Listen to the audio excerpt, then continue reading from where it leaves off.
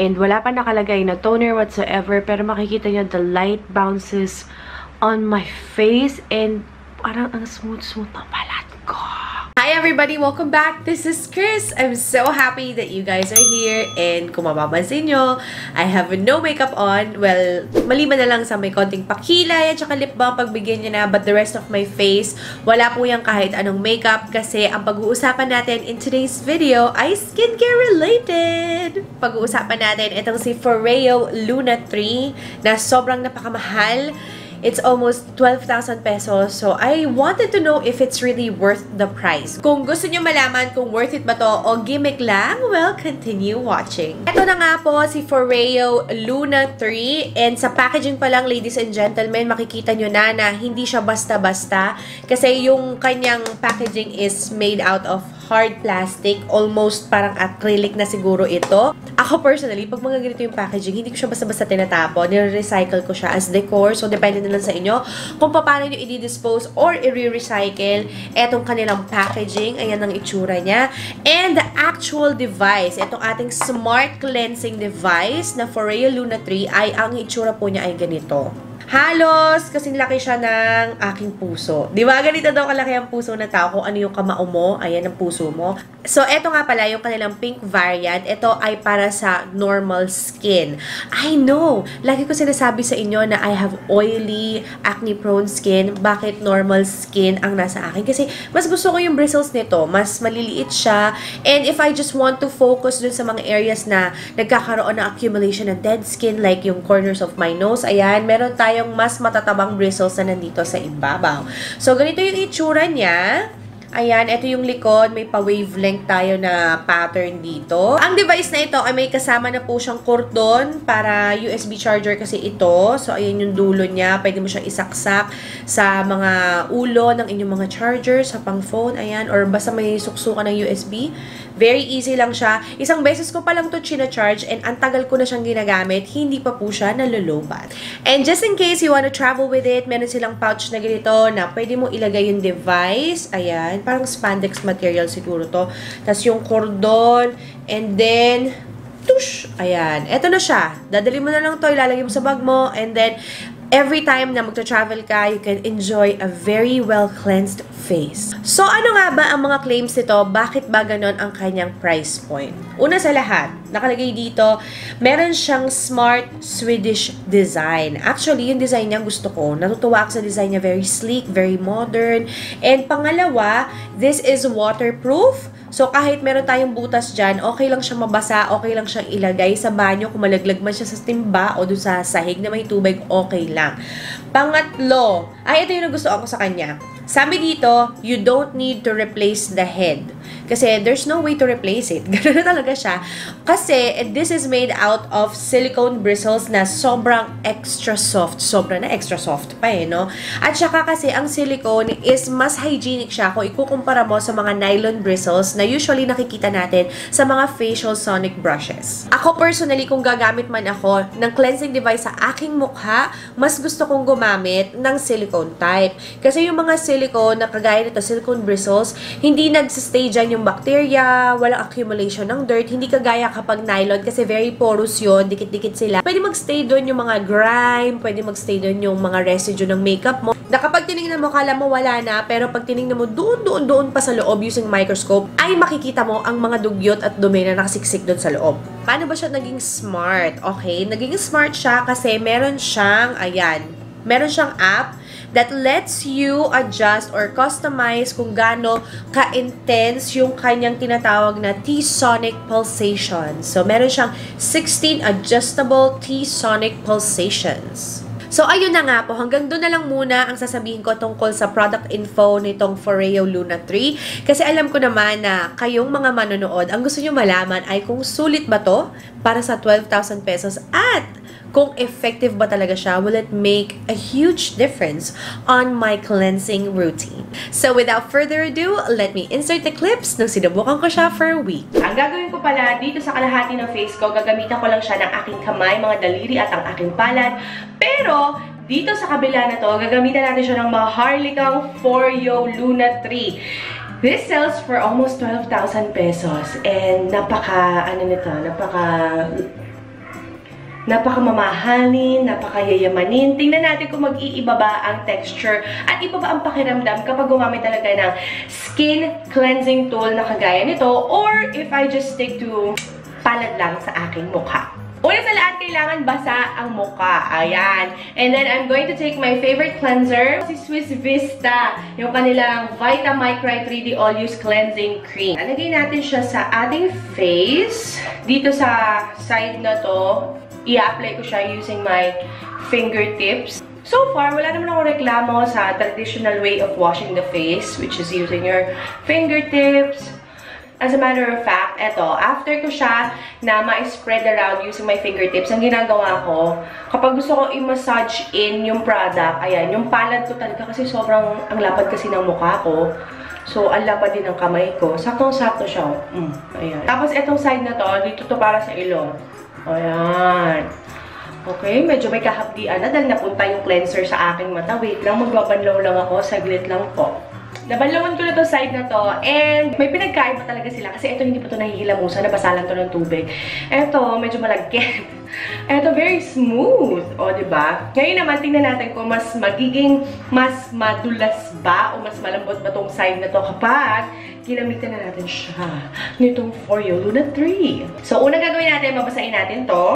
Lalagyan na natin siya ng cleanser directly na dito sa product. Pagkatapos, we turn it on. Naririnig niyo ba yun? Oh. So, nagpapalsate yung tool. Kung mapapansin nyo, yung nilagay ko na cleanser na nandun, lumubog na siya. So, i-apply na natin siya sa face. Wow, grabe, nakakaantok. Nagigising ko lang, naantok na ako. Namamassage niya yung aking face. Tingnan natin dito sa mga sulok-sulok. Kasi ito, lalo na dito sa jawline, lately, dyan ako nagkaka-breakout. Walang walang struggle pagdating sa mga sulok-sulok ng aking face. Let's try to go over the eyes. O, diba? Tapos na, may timer kasi to. So far, so good. Hindi siya kasing bula nung ginamitan ko siya ng kamay ko. Parang mas pino yung mga bula na na-produce nitong cleansing tool na ito. So, ngayon, magbanlaw na ako. Wait lang. So, ayan. Tapos na tayo maghihilamos. Kanina, na-mention ko sa inyo na dito sa side ng face ko na to, na ginamitan ko ng aking kamay, ay madulas, malambot ang aking balat. Akala ko, ganun din yung magiging feeling ko on this side. Pero iba. Iba yung texture ng balat ko dito. Mas mabilis nagsaslide ang mga bagay-bagay. Ayan. Mas madulas siya dito sa side na to. Kung ikukumpara mo siya dito, mas pino yung pakiramdam dito, at kapag ganon ang texture ng inyong mukha right after cleansing, mas kumakapit yung mga skincare products na i-apply after. The second day of me using the Foreo Luna 3. Sarap, grabe. Medyo nagmamadali ako palang maghilamos ngayon. Gawa ng may mga kailangan pa akong i-edit. Ayan, kailangan ko talaga ito. Kasi may event ako kanina, naka-makeup ako. Kailangan ko maghilamos using my Foreo. Done! Hello everyone! I don't know what day it is. I'm just gonna be putting it on your screens. Grabe, ang sarap gumamit ng Foreo. Naglagay ako ng ng soothing mask. Ito siya. Tapos, minamassage ko lang siya sa face ko. Using my Foreo Luna 3. Nalilito ako sa tawag dito, Foreo or Foreo. Feeling ko Foreo ata ito eh. It is the 4th day na ginamit ko to and definitely, ayan, medyo nagiging significant na yung difference ng texture ng skin ko. Mas ang ganda niya, yung kunyari nag-makeup ako, tapos tatanggalin ko makeup remover, maghilamos ako. Ang sarap niya gamitin sa ganun kasi sobrang, ang feeling ko talaga, nalilinis niya yung balat ko. Lalo yung dito, ang sarap sa pakiramdam. Iba yung texture ng skin ko. Ang lambot, tapos ang dulas-dulas kapag ginagamit ko to, walang halong biro. Noong una, akala ko, oo, sige, simpleng silicone brush lang yan, simpleng nagpapalsate lang yan. Pero hindi, nung ginagamit ko na siya, may significant difference na ako nararamdaman talaga sa aking balat. Hi guys! It's the 5th day of using Foreo and grabe, ang sarap-sarap talaga sa pakiramdam. Alam ko, yung ko sinabi dito sa video nito na ang sarap na sa pakiramdam. Pero seryoso, iba yung pakiramdam ko kapag ito yung ginagamit kong panghilamos. Lalo dito, sa pansin ko, hindi na ako masyadong nag-flake dito. Kasi usually, yan yung napapansin ko, sa pag naka-makeup ako, yung nagbabakbak dyan. Pero ito kasi, pinofocus ko siya dito sa corners ng aking ilong. And also, I go over my lips. Like that. Para ma-exfoliate din siya. Pero syempre, gentle exfoliation lang ang hatid nito. Kaya hindi siya sobrang harsh sa skin. Tapos meron din akong build-up ng mga kung ano-anong comedones dito sa side na to. Kaya nagpo-focus din ako dyan. And kahit na meron akong active pimple banda dito, hindi siya masakit if I go over with it using the Foreo Luna 3. Ang sarap sa pakiramdam. Gagamitin ko tong combo na to, si Foreo Serum at saka si Luna 3 para sa aking face. Ito ang itsura ng skin ko after kong maghilamos gamit itong Foreo Luna 3. And wala pa nakalagay na toner whatsoever, pero makikita nyo the light bounces on my face and parang ang smooth-smooth ng balat ko. Gawin ko naman ngayon ay maglalagay ako nito kasi nag-swatch ako nito kagabi and nagustuhan ko talaga siya. Iba ang pakiramdam nitong serum na to. Ang sarap niya ipang skin prep bago mag-makeup. So, ayan. I'm just going to be spreading this across my skin. I know I have an active pimple right there, pero okay lang yan. Patuyo na siya. 7th day of using the Foreo Luna 3. And eto, second day ko naman na paggamit itong serum. And I'm very happy. My skin feels so plump. Sobra. Ang lambot ng balat ko. At saka game changer siya. Iba yung paglapat ng skincare. Paggising ko sa umaga, ang lambot-lambot ng balat ko. And pala, may ginawa akong experiment kanina. Pinag-compare ko yung feeling nitong Foreo Luna 3 dito sa isang cleanser na meron na siyang built-in na silicone na parang bristles. And yes, malambot sila pareho. Yes, pareho silang silicone. Even itong mga silicone bristles na matataba, kung i-compare ko siya dito sa medyo mas matabang bristles ni Foreo, iba pa rin, mas malambot pa rin to. Tapos dahil wala naman itong T-sonic pulsations, sobrang magkaiba sila ng cleansing na nagagawa sa aking face. So, eto, nakakalinis siya, pero mas nakakalinis to. At saka tingnan nyo naman, ang laki ng pinagkaiba, mas malapad ito. Eto, ang liit-liit lang niya. O, diba? Ayan, alam ko na inaantay nyo na ang aking final thoughts tungkol dito sa Foreo Luna 3. Una sa lahat, I'm gonna be honest with you. Ako kasi, very kuripot ako. Ako, gagastos ako sa isang bagay kung alam ko talagang worth it siya. And sometimes, I also make poor choices or purchases na kung saan gumagastos ako para sa isang bagay na hindi naman pala effective. Pero alam nyo ba, etong device na to, this is a game changer. Honestly, akala ko talaga magiging gimmick lang ito, pero sobrang napabuti talaga niya yung texture ng aking balat kasi sa cleansing pa lang, which is the first step of any skincare routine, yung sa paghihilamos pa lang, ay talaga naman, iba yung texture ng balat ko right after.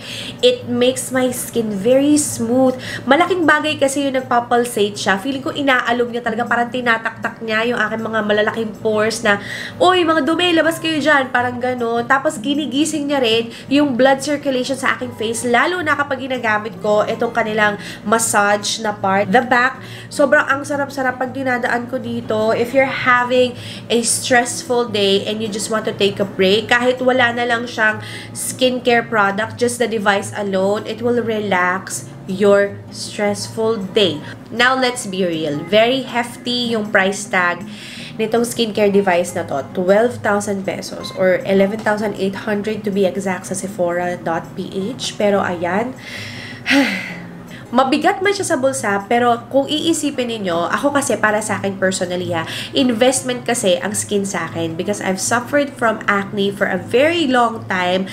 The fact na nakikita ko kahit paano kumikinis-kinis na yung balat ko and nakakahanap ako ng mga products na ganito, nakakatulong to maintain yung pagiging makinis level ng aking balat, ay talaga naman sa akin, sabi ko na sa inyo, sulit siya. Yung tinatawag na cost per use or cost per wear, hindi mo na kasi kailangan palitan eh. Ito na talaga siya. For a very long time, magagamit mo siya. Pwede mo na nga ipamana sa mga magiging anak mo kung tatagal siya ng ganong katagal, ano? Pero maganda talaga siya, guys. Seryoso talaga ako. Walang halong biro. So, it all boils down to this. If you have the money, if you have the funds para bumili nito, go ahead. This is a very good investment. Pero kung kayo naman ay vegetarian, you can just use your hand. Magtiyaga na lang kayo sa inyong mga kamay. Pero I'm telling you, it's a different experience kapag gumamit ka nitong Foreo Luna 3. So that's it for today's video. More information about the Foreo Luna 3 will be in the description box. And kung gusto nyo umorder, I will put a link dun sa ating description box. If you've tried this before, can you please type away in the comments kamusta yung experience niyo para makita naman ng ating beauty community kung kamusta naman ang performance nito. At saka para malaman nila na hindi ko lang kayo chinacharot dito sa aking mga skincare video. And if you want to get to know me on a personal level, you can always watch my vlogs, hashtag the JKL Vlogs, and I'll see you again next time. Bye guys!